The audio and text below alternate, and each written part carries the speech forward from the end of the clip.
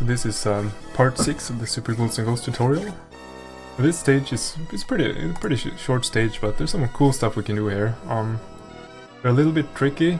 There's really nothing wrong with just using a magic cast per arremer in this stage, because time gains are... I mean, you can save some time here, but if you want to keep your run going, definitely go for the one magic cast per arremer here. But we're gonna try some cool stuff here, so let's just run this at normal speed first and get some reference here.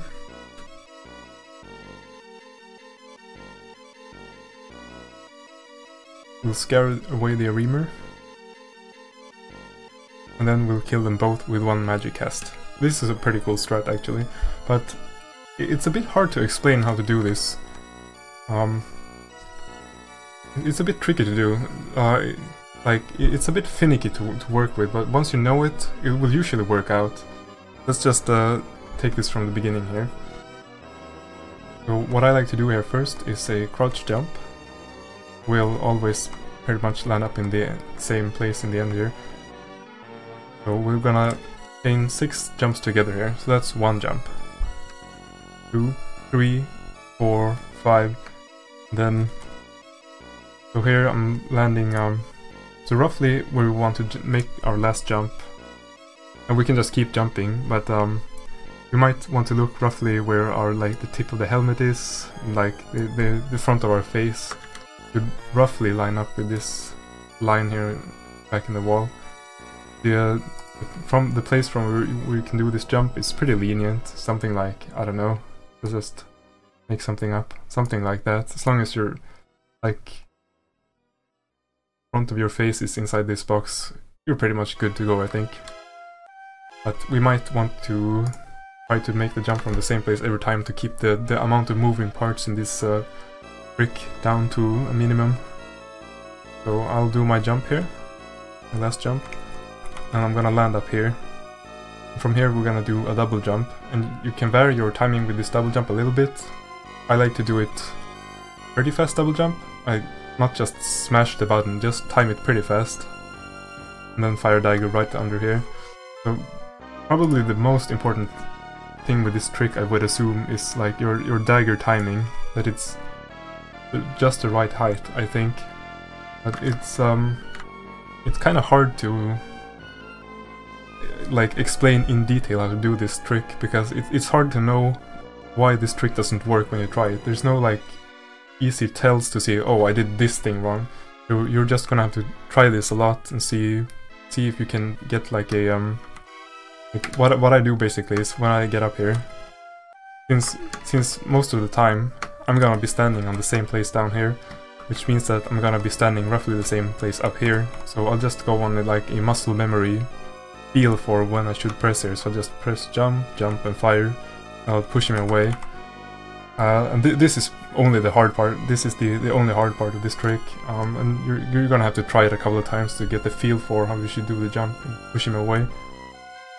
If he doesn't get pushed away, we can usually just start charging our magic and dodge a swoop and kill him, and then just proceed as you would otherwise. So this trick is usually safe, even if you fail it. But yeah, it's a bit tricky. And like I said, you can just kill him with magic and keep going. The time saves aren't extreme, so... Anyway, so we'll just keep going here. We're gonna do a double jump up here. Make sure to make this jump high enough. For whatever reason, I keep doing my double jump here too early, so I don't reach the top here. A bit tight, but pretty easy anyway. So just throw our dagger here before we land, which will push the arremer up a bit. And then we'll do the same here. We'll jump over and fire dagger, and you can see on his arm here, he gets pushed up even more. And here's where we charge our magic. Let's jump, turn around, and when the magic's charged, we'll just let go, so we'll cast when it lands. You can see we're gonna get both arremers here. So that's a really cool start. We only have to do 1 magic cast for 2 arremers. We'll save I don't know how long a magic cast is, but let's say 2 seconds. I'm not very scientific when it comes to time, so you'll just have to decide if it's worth trying for this. And then, regardless how we did the first part here. We're gonna line up our left side with this spike here, with this edge of this spike here in the floor. You can see I have my foot on the spike. From here we can just stop moving, turn right and do a double jump. We're gonna get pushed up here into the chest reveal box. Then we're just gonna use the chest as a stepping stone here. So here's an interesting trick, which it looks a lot more scary than it actually is. So as fast as we get up on the ladder here, we're gonna do a forward jump, then just climb down the ladder. And as you can see, I managed to squeeze past the bird, but it looks kinda scary. But there's some variations that can happen here, so let's go over that first.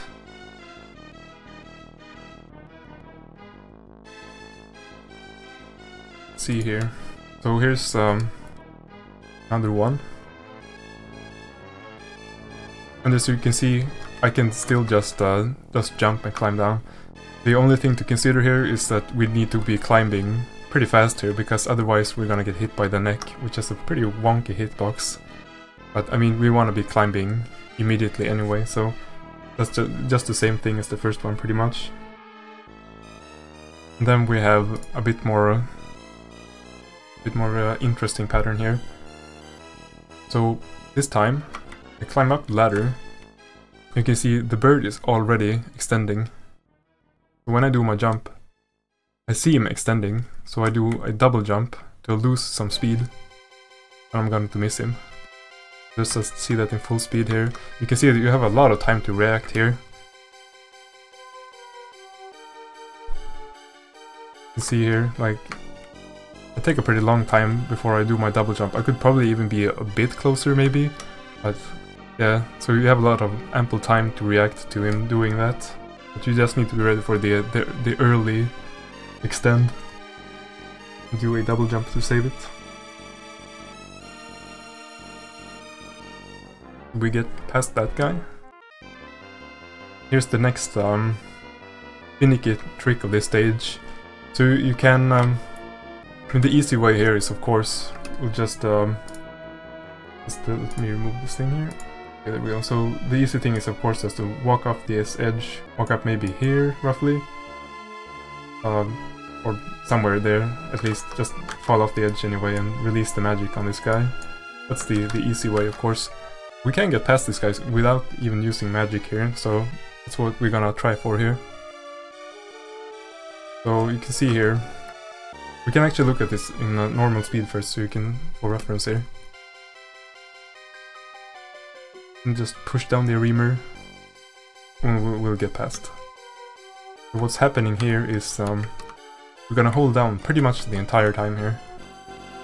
And do a crouch jump to the right. And then we're gonna do another crouch jump here. Now, what the arremer does here is he'll fly up when we get close enough. So he'll fly up, like, way up here. But the arremers don't like being off screen, so he's going to fly down again. You see here. Flies up, and then he comes back down because he realizes he's too high up in the air. But what can happen here, so the timing for this is roughly here. When our foot is aligned with this pillar here, this is roughly when we want to jump. If we make the jump too early, we'll push the screen up. So when we land here, the arremer can instead realize that since we're raising the screen, he can start walking on this platform up here and, like, walk over here and do a swoop and stuff, and we're gonna get destroyed. So we have to do the jump late enough. You can see, even though my foot is, like, in the middle of this thing now, in the pillar, even this will work. But what happens if you do your jump too late? You see, even though I'm holding down, I'm gonna have a standing frame when I land from my jump, so if I had landed, like, over here instead, I would obviously get hit by the arremer. So that's what happens if you do your jump too late. Now from here, we'll just keep holding down, do a jump to the left here. And you can see, this is a pretty fast double jump. Like, I haven't even crossed like the shadow here on the wall there. We'll do our double jump and immediately fire dagger, which will push the arremer down. We'll just keep holding down and jumping so we don't walk off the edges. And then we're past. Something that can happen, for example here, check this out here.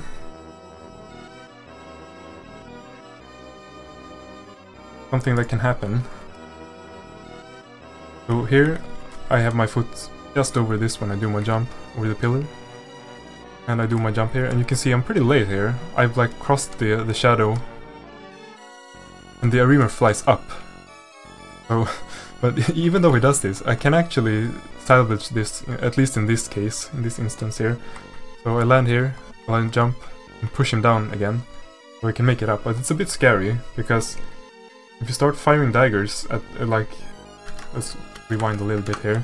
So if you start firing daggers at like its lower body, he's going to go up instead. So if you mistime your daggers like enough times, you can push him like up all the way over here, so he can be standing here when you're jumping up here. This can work out, you can just keep walking, because when you reach roughly this pillar here, he's going to go away by himself. But I mean, it's pretty scary when you have to keep pushing the arremer out of the way to climb this thing and then keep going here. So we'd much rather just succeed in this part here, and doing this jump a bit faster. You can throw the dagger earlier and push him down instead of having to do these crazy jumps. And that's pretty much for the entire stage, excluding the boss of course. Both the arremer strats here are... You're gonna have to try them out for yourself and see if you can get them to work. Once you get a feel for them, they'll work quite often actually, like I said earlier, but it takes some time to get the feel for them. Let's go ahead to the boss instead here.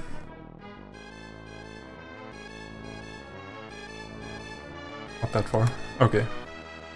We'll just charge magic. We can watch this at normal speed first to just see what's going on.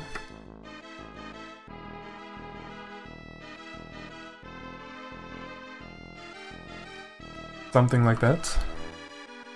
So 2 magic is enough to kill this boss, and the way I'm timing this is by an audio cue. So let's pause the background music here and raise the in-game volume. So what I'm listening for here is the 3 first notes in the music, the boss music to play, and when the 3rd one is done, I'll release my magic. So let's see that. Like that. So that's something like this. 1, 2, 3, release. Those are the 3 notes, I mean. So, and by the time they're over, we can just release magic. And the positioning here, it's I don't know how precise it is. It's not very precise actually, I guess. But I like to. You can see where the middle of my body is basically because of the magic swirl here. So I'm standing. My middle position is like almost, like just before his middle position, I guess. And what this is going to do is, like I could have stood probably a bit, like I could probably have stood here, but what would happen when I release my magic then is it will go something like this, and it will go all the way over here and cause lag and all that. So by standing a bit further into this guy, the dragon is going to go off screen here and just disappear. So we won't lag the game down. So release the magic. And we'll start charging a new one. And more often than not, I should say, because Astaroth is just really unpredictable, but more often than not, you can just stand in place here and he'll walk past us. And here's a very interesting mechanic with both Astaroth and Nagaroth, is that when you crouch in front of them, you lock them into place. So this guy can't move right now because I'm crouching near him, which is very good. So roughly the max distance I can be for shooting my dragon is, this might be close enough. Ideally we want our foot here, like just touch his boot. That should be the max distance roughly. So here I'm not sure if I'm close enough. So what I'm doing here is I'm holding down and left now, and just quickly letting go of down and pushing it again to like tiptoe forward. Like that. But, okay, let's try that again. So I'm just holding down left, and that's quickly letting go of down and pressing it again. So I'm just getting up for a little bit. Now I'm pretty sure that this should be close enough. But while I was playing this, I wasn't quite sure, so I do the same thing. I just tiptoe forward a little bit, and you can see even this close. Like my helmet is getting kicked right now. Even this is, I won't get hit here. So we have quite a few pixels to work with here. And I'll just release my magic and we will get rid of him. And that's the entire stage pretty much. But I hear you say, Fred, I lost my armor in the previous stage. Help. Don't worry, we got a strat for this. So if you lost your armor in the previous stage, for example, which is easily happened against the boss, there's a very good backup in this stage, which is it's really fast. It might even be like equal with going around the entire stage with gold armor, except of course we're going to we would have to do a recovery in the next stage, so that's where the actual time loss will be. But we'll just roll this on normal speed first. Just walk up to the arremer and wake him up, and then just bait a swoop, avoid it. So, and then we'll jump up here and into this genie here over the wall. And very conveniently, the arremer here is gone. So it's like everything just falls into place when we do this. And I think the only tricky part here is when we land here, we're gonna have to do our jump pretty fast. Like up here again, because you can see what would happen otherwise. You can see this genie up here. He's on his way up right now. So if we delay too much, he's going to go too far off screen and despawn. So I do my second jump while he's barely still in the screen and he doesn't despawn. I think that's the only thing to consider here. And then of course, make sure you jump into him when he's looking to the right, because that means we're on his right side, so we will get boosted to the right. Otherwise we would get pushed to the left and just off somewhere. And then the Astaroth fight here, it's not too bad. We can just keep our distance, but be wary of his laser. Like if you can almost keep him like so you only see his. If you want to play it like really far away, you can make it so you only see like this part of him, and you can usually still hit the head. Maybe you need to see a bit more. Like this is only all you need on screen pretty much, and you can hit his head, but just be wary that you usually shoot his laser straight so you don't jump into it if you do that. So here's some advanced strat I do, which will be covered much more in loop 2, but if we sit really close to him, he's gonna fire, and now I jump because I don't need to wait anymore, but I could still be sitting there. You can see the fire won't hit. I was sitting like here, so the fire won't hit me.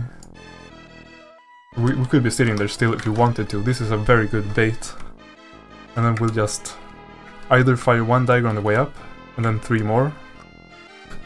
Or you can do something like, let's see here, you can fire 2 max height daggers, and that's gonna hit.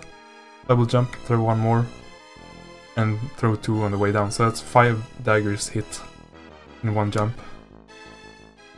And just remember that when he's done with his fire, he's gonna shoot his laser, so just be ready for that. The way the laser works is just before, the fire is, the homing property of the fire is pretty slow. So he'll target you and then shoot his fire, but the laser is pretty much like, just as he's ready to shoot the laser, he's choosing direction, he's still choosing like the direction. If you're trying to jump while he's targeting, he's gonna switch his target to where you're standing just when he's firing. Just be ready for that. But yeah, this fight isn't very difficult if you keep your distance and just throw some daggers at him. And I mean, it's a pretty good recovery, because otherwise we would have to fight all the arremers without gold armor, and that's a big no right there. So yeah, that's pretty much it for stage 6. So if you have any comments or questions or anything, just feel free to ask them, and I will see you guys for the next video.